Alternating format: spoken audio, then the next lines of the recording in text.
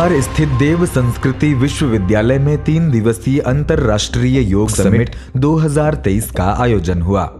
सम्मेलन के उद्घाटन सत्र की शुरुआत Swami Chidanand Saraswati ji, Padmashri doctor HR Nagendra, Padmashri doctor Bharat Bhushan, आदरणीय डॉक्टर चिन्मय पंड्या एवं मां हंसा योगेंद्र ने संयुक्त रूप से दीप प्रज्वलन कर किया। इस अवसर पर अपने अध्यक्षीय उद्बोधन में अखिल विश्व गायत्री परिवार प्रमुख श्रद्धेय डॉक्टर प्रणव पंड्या जी ने कहा, आप सबके हम शुक्रगुजार हैं कि आप सब ने अपना माना हमको शांतिकुंज को। योग के क्षेत्र में हम जितना भी हो सकता है समाज हम सहयोग करते हैं। योग समिट में आप लोग आए हों तो आपका स्वागत है। श्री रविशंकर इस समिट में वर्चुअल रूप से जुड़े और योग प्रशिक्षुओं का मार्गदर्शन किया। परमार्थ निकेतन के अध्यक्ष स्वामी चिदानंद सरस्वती जी ने कहा, मुझे याद है 50 वर्ष से भी ज्यादा हो गए जब मैंने पहली बार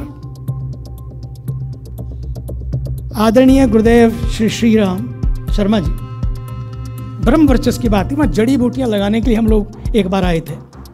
तो सच मानिए उन्होंने जड़ी बूटियां भी लगवाई, लेकिन साथ साथ वो खुद कुछ ऐसा किया कि लोग संजीवनी ढूंढने ना जाएं, बल्कि यहां आए तो खुद संजीवनी बन जाएं, खुद संजीवनी बन जाएं, ये उन्होंने किया। मोक्षायतन अंतर्राष्ट्रीय योगाश्रम के संस्थापक पद्मश्री स्वामी भारत भूषण जी ने कहा, आज जिस विभूति के कृपा से ये सारा कुछ है, वंदनीय पंडित श्री राम आचार्य जी, स्वतंत्रता सेनानी, एक भविष्य के युग दृष्टा, एक भारत के इस आत्मा को छूने की सामर्थ्य रखने वाली दिव्य ज्योति, और उनकी उस ज्योति में महाज्योति बनकर के डट जाने वाली माँ भगवती देवी जी। मैं तो यहाँ जितनी देर से यहाँ घुसा हूँ उतनी देर से ही उनका सानिध्य प्राप्त कर रहा हूँ, क्योंकि मैंने उनको जीवंत रूप में देखा है, मैंने उनके साथ पल बिताए हैं। मैंने के अंदर जो अग्नि थी देश के लिए, मानवता के लिए, विश्व के लिए, और वो अग्नि भी जो वेद का उपदेश है, गायत्री को आधार बना करके उन्होंने विश्व गायत्री परिवार की स्थापना की। स्वामी विवेकानंद योग अनुसंधान संस्थान के कुलपति पद्मश्री डॉक्टर HR नागेंद्र ने योग को बढ़ाने के लिए विविध सुझाव दिया। प्रतिकुलपति आदरणीय डॉक्टर चिन्मय पंड्या जी ने कहा, और ये सौभाग्य आज शतगुणित हो गया, क्योंकि आज योग के क्षेत्र में जितने भी ज्ञान और विज्ञान के शिखर हो सकते हैं वो सारे के सारे एक साथ इस देव संस्कृति विश्वविद्यालय के सभागृह के अंदर विद्यमान है। और देव संस्कृति विश्वविद्यालय की ओर से मैं अपने सौभाग्य को सराहता हूं कि आज के दिन देव संस्कृति विश्वविद्यालय को अवसर मिल पाया कि इतने ज्ञान के शिखरों को एक साथ सुन पाने का अवसर उस विषय पर मिल रहा है जिसको न केवल हम लोग भारत की आध्यात्मिक विरासत कह सकते हैं योग, बल्कि मैं आज की परिस्थितियों में यदि उसकी समीक्षा करूं, मूल्यांकन करूं, तो मैं कहूंगा जो योग का विषय है वो भारतीय अस्मिता के जागरण का विषय है, भारतीय सांस्कृतिक स्वाभिमान, भारतीय आध्यात्मिक स्वाभिमान के जागने का विषय, उसके नवोन्मेष का, उसके नवोत्थान का विषय है। सभी अतिथियों को गायत्री मंत्र चादर, युग साहित्य, प्रतीक चिन्ह आदि भेंट कर सम्मानित किया गया। साथ ही कई पत्रिकाओं का विमोचन भी किया गया। युवा कार्यक्रम एवं खेल मंत्रालय भारत सरकार के सौजन्य से हरिद्वार स्थित देव संस्कृति विश्वविद्यालय में राष्ट्रीय सेवा योजना के स्वयं सेवियों का 10 दिवसीय पूर्व गणतंत्र परेड शिविर मध्य क्षेत्र 2023 का आयोजन हुआ। शिविर के उद्घाटन सत्र में आदरणीय डॉक्टर चिन्मय पंड्या जी ने कहा, मित्रों, आज सबसे पहले तो मैं देव संस्कृति विश्वविद्यालय की ओर से 15 करोड़ से ज़्यादा जो गायत्री परिजन हैं, 5000 से ज़्यादा प्रज्ञा संस्थानों में 80 से ज़्यादा देशों के अंदर प्रतिष्ठित हैं, उन सब की ओर से उन सभी प्रतिभागियों का इस पवित्र भूमि पर हार्दिक स्वागत करता हूँ।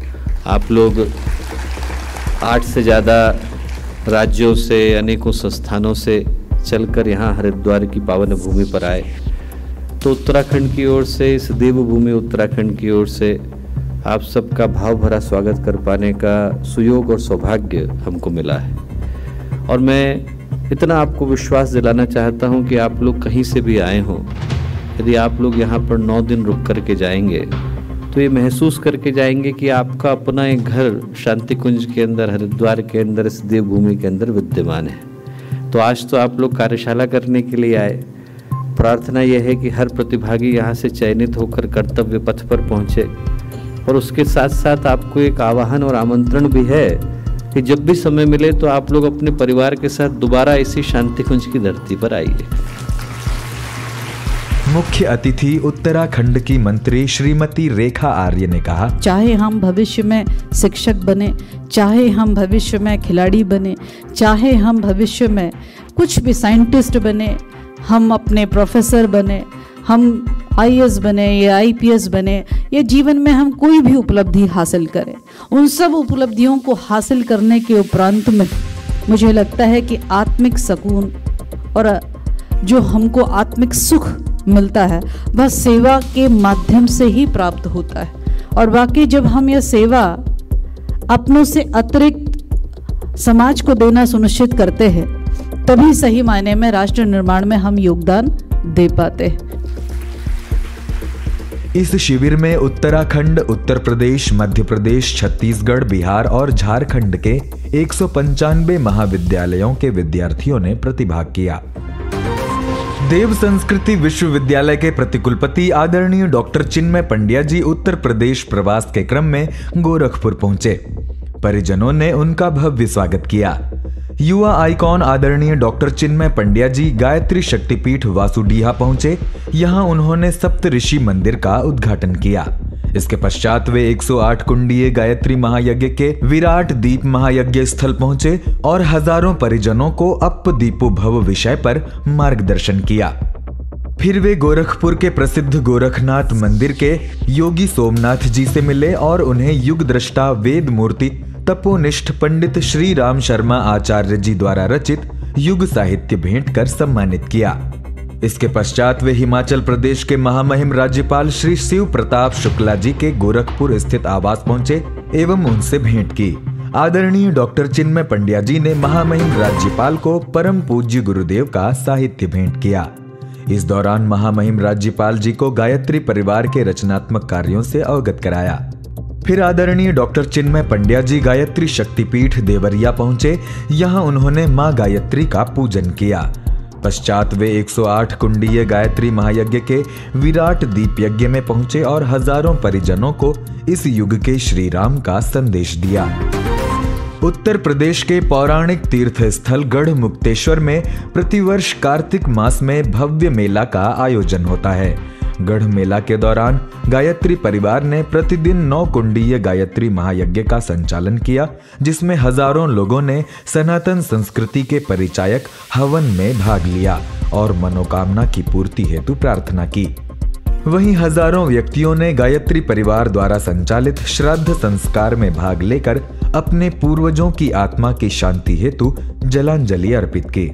साथ ही नशा भारत छोड़ो कार्यक्रम के तहत नशा मुक्ति रैली भी निकाली गई। गढ़ मेला के समापन से पूर्व परिजनों ने सामूहिक श्रमदान कर मेला स्थल में सफाई अभियान चलाया। कुंभ नगरी हरिद्वार औद्योगिक क्षेत्र में भी विशेष स्थान रखता है। यहाँ स्थित सिडकुल में कई 100 फैक्ट्रियां हैं, जहां हजारों लोग काम करते हैं। इनमें आत्मीयता संवर्धन के उद्देश्य से गायत्री दीप महायज्ञ का आयोजन हुआ।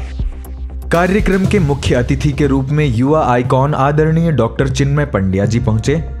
महायज्ञ के अवसर पर आदरणीय डॉक्टर चिन्मय पंड्या जी ने कहा कि आपका जिस किसी भी क्षेत्र में जो भी दायित्व है उसे पूरी निष्ठा के साथ निभाएं।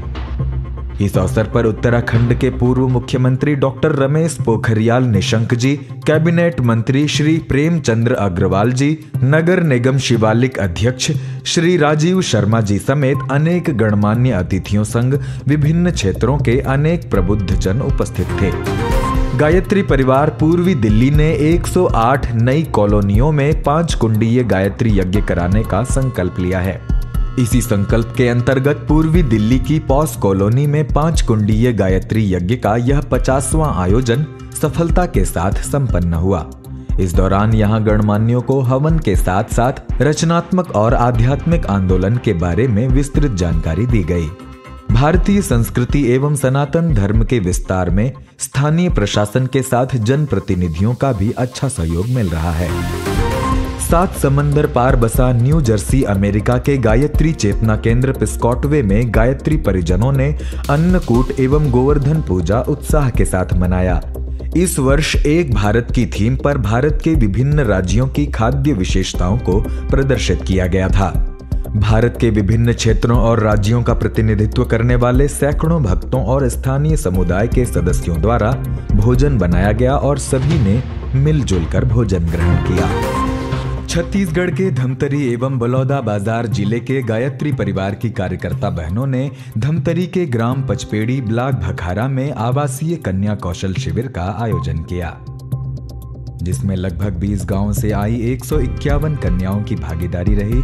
दूसरा कन्या कौशल शिविर बलौदा बाजार जिले के कसडोल में संपन्न हुआ। इसमें 30 गांव से आई 137 छात्राओं एवं 85 कार्यकर्ताओं की उपस्थिति रही।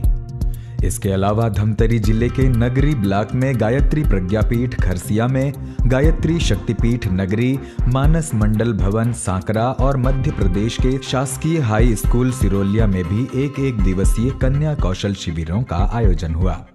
इन शिविरों में छात्राओं को जीवन लक्ष्य और उसकी प्राप्ति की दिशा में उपयोगी स्वर्णिम सूत्रों की जानकारी दी गई। इन शिविरों में प्रशिक्षित कन्याओं के द्वारा लगभग 30 से ज्यादा बाल संस्कार शालाओं का संचालन करने का संकल्प लिया गया। परम पूज्य गुरुदेव ने कहा है, नैतिक व बौद्धिक प्रखरता के लिए सदैव अच्छे साहित्यों का अध्ययन करना चाहिए।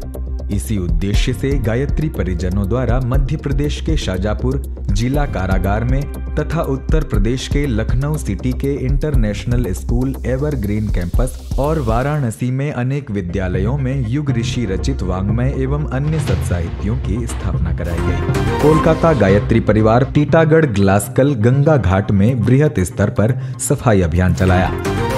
लखनऊ उत्तर प्रदेश में युवाओं को सकारात्मक दिशा देने के उद्देश्य से युवा दिव्य जागरण शिविर का आयोजन हुआ।